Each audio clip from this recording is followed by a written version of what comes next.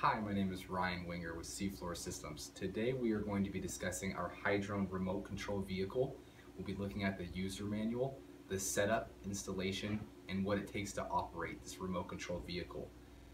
Now, what is this vehicle? It is a platform to be able to do hydrographic surveys from anywhere inshores, any lakes, ponds, estuaries, or other small bodies of water that need a bathymetric survey done.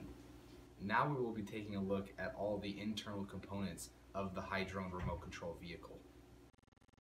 This system includes 2 pontoons, one left and one right, a mounting frame to mount our Hydrolite TM single beam echo sounder on, 4 12-volt sealed lead acid batteries, a schematic showing how to set up the boat, a HyDrone quick start guide, a Futaba controller to operate the remote control vehicle, 2 battery chargers, a spare kit, and a custom shipping case in order to ship the case in. The watertight and low profile design of our boat allows for a plethora of equipment to be added to it. A standard bathymetry survey would be set up to have a Hydrolite TM or DFX, which is our single frequency or dual frequency echo sounders. A GPS antenna will be screwed on top of the boat, and a data collector will be pole mounted in order to collect your depth and your GPS data.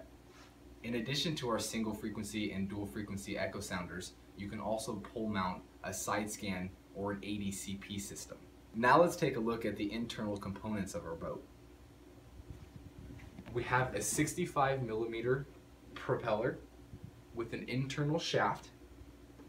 There are 3 black hatches that allow you to get into these internal components.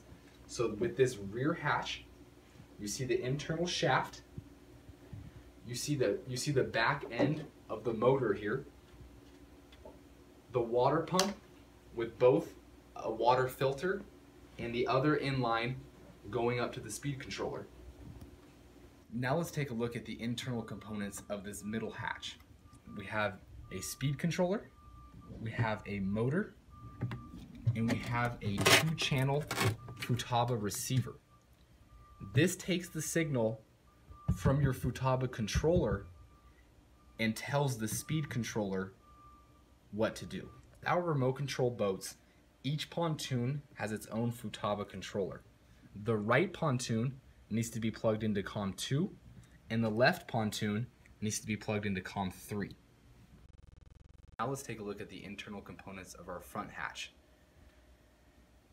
What you see here is our 12-volt sealed lead acid battery. Our connectors have keyed bullet connectors so that positive and negative can only go to each other. With this battery, it is possible to achieve 12 miles per hour. We also have a high-speed battery option if you are interested. Each pontoon for the remote control HyDrone has an on-off switch, and it also has a fin to protect the propellers. You mount these fins on the outside of the HyDrone. Preparing the boat for transport. Before you head to your job site, these are some steps that you can take to pre-assemble your boat. Our hardware kit for the HyDrone remote control vehicle includes 4 bolts for the mounting frame, 2 bolts for the fins, 2 Allen wrenches, 2 set screws for the internal shaft, 2 replacement water filters, a neck strap for your Futaba controller, and a single replacement tube. You will want to mount your mounting frame onto the boat using your hardware bolts. Secondly, you will want to make sure that you have backup AA batteries for your Futaba controller. Before you put the vehicle into the water, there are a few steps that you will want to take. First step, with the small Allen key, you will want to tighten a few set screws. The first set screw that you will need to tighten when on the survey site is right here on the base of this shaft. There's number 1. There are also 4 additional set screws connecting into the motor. You will want to tighten each one of these set screws. You will need to spray a light grade oil such as WD-40 or 3-in-1 if you have it into the shaft that you see here. So putting a piece of napkin, something so that you don't get oil everywhere, underneath the shaft, you're going to put pressure down into this hole and twist the propeller here until you see the oil residue come out of this slot. After applying the 3-in-1 oil, you'll be able to replace this rubber cap onto the shaft. You will also put the water absorbent sponge into the back of your boat. You can now seal the hatch firmly to avoid water leakage. In this middle hatch, you're going to want to make sure that the speed controller is in the on position. In the front hatch, you're going to want to make sure that the battery is secured properly, is in position, and is fully charged. At this point, you are ready to conduct your survey. For this section, your remote control boat will be on your survey site in the water. Before you turn your vehicle on, please make sure that both Futaba controls are in the middle position. If these controls are not in the middle position, the boat will not set up, start, or function properly. At this point, you are good to turn on the Futaba controller. When I turn this on, I get a warning signal and it says warn-THR. At this point, with the left stick, I will go all the way down and back to center. This arms the system, arms the controller, and gets the system ready to operate. You can now switch your pontoons into the on position. If the system is functioning properly, you will hear two signals. If you continue to hear pulses, please see our troubleshooting video. Once the pontoons are on, you can test each stick to make sure that the left and right sticks have the same amount of power control. If both propellers are spinning at the same rate, you are ready to configure your GPS and your depth sounder and to complete your bathymetry survey. You've completed your survey, collected your data, and now you're on your survey site ready to clean up. Let's take a look at the steps that you need to complete in order to clean and maintain your remote control vehicle. Depending upon if you're in salt or fresh water, there are different steps that you need to take. If you turn off the Futaba controller before turning off the pontoons, the engine will continue to run, so you must be careful that you do not hurt yourself.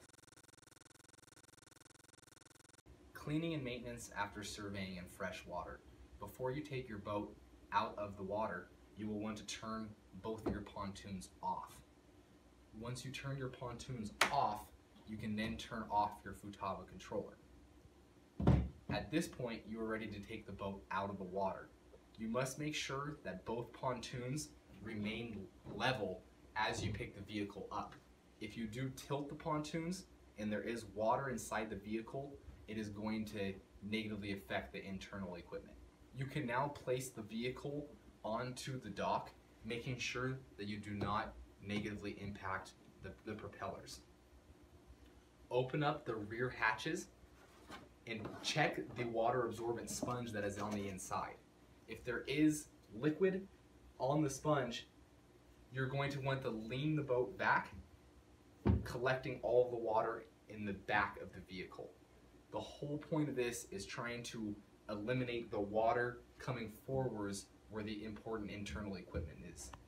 At this point, you are ready to return all hatches except for one on each vehicle to allow for the system to dry.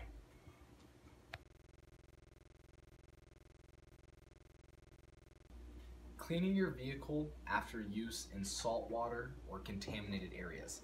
First step is to turn off your pontoons. Once you complete this, you can turn off your Futaba controller. Once all systems are off, you are ready to take the boat out of the water. When you do so, make sure that you keep both pontoons level. If you are to tilt the boat and there is water inside the boat, it's going to rush forwards and is going to damage the internal equipment. When testing the HyDrone remote control boat in salt or contaminated water, it is necessary to run fresh water through the water filter afterwards. To do so, we will disconnect the two plastic connectors with the red cable. Make sure you do not touch the one with the black cable. By disconnecting these two plastic connectors, the ones with the red cable, you'll disconnect and connect them into the alternative switch. After switching the two plastic connectors with the red cable, you will simply turn the power onto the boat and clean water will now be running through the water filter and through all of the internal components.